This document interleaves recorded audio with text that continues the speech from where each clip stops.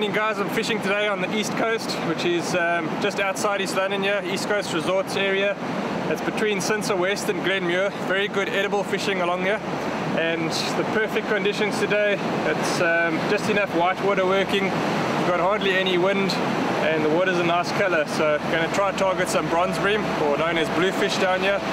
Going very light with the Poseidon ultralight rod, and we've got the grinder today, the Daiwa Seagate 3500. So the baits will be fresh ASFN marine chokka and pink prawn.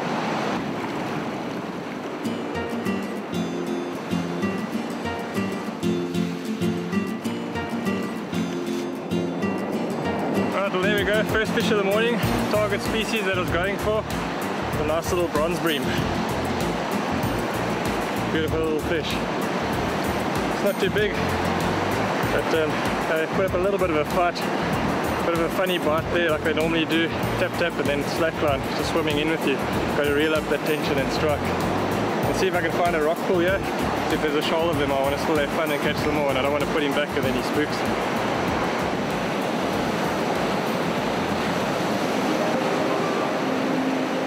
There we go. Second fish of the morning. Not a bluefish, but it was getting very hard knocks. The fish is very small, but you can see why. It's a black sternbreast, but a little juvenile. Still a little baby. Put more of a pattern on them like that when they're young. Get this little guy back so you can go grow to a monster out there on the reefs.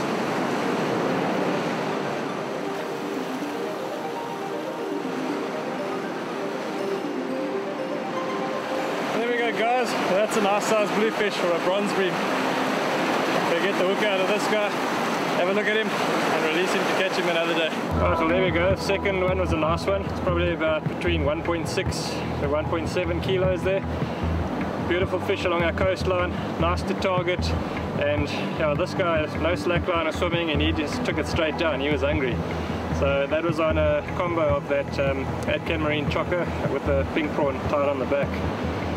Targeting the bluefish like this along our coast, what you want to do is look for rocky areas, especially if you can see in the gullies that green weed. It's a green flat blade weed growing, that's what they feed on. And throw it into the white water. Look for that foaming water. After the wave breaks, it'll leave a patch of foam. You want to throw into that. Don't throw into the open, clear, clean water. That's not where they're feeding. They'll be in that white water looking for their food. Right, I just want to show you the bait that I'm using today to catch the bronze bream. I'm using the ASFN red prawn, pink prawn, and some of the fresh chokka. I'm going to show you how I'm slicing it and putting it on the hook and rigging it there. Basically clean the chokka. What I'm going to do is leave it in its tube and just slice off a ring. And once you've got your strip of chokka, a good old chokka hammer, just give it a good beating, get it nice and soft. Now the way you can fish this is either beat it like that and then just thread it back and forth onto the hook. So you'll thread it through, turn it over, thread it on again, turn it over and thread it on. And just do that till you got a nice amount on the hook, trim the end, and that's the chokka blob bait. You can fish it just plain like that, the bronze bream will eat it.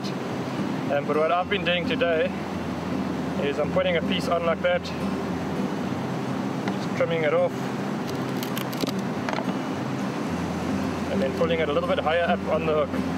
It's a bit of a messy blob, and what I'm doing is taking one of the pink prawns, just shelling it,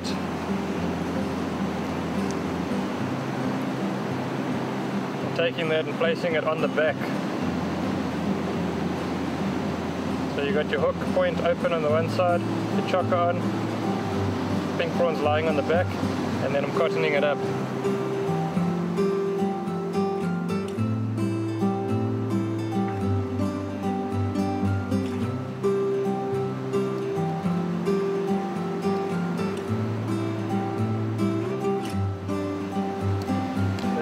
Got the trace, the little float, little 1-0 hook on the hook side where the point is, hook standing nice and proud, and that chokka blob's tied in with the cotton with the prawn running down the back, and that's what they've been eating today.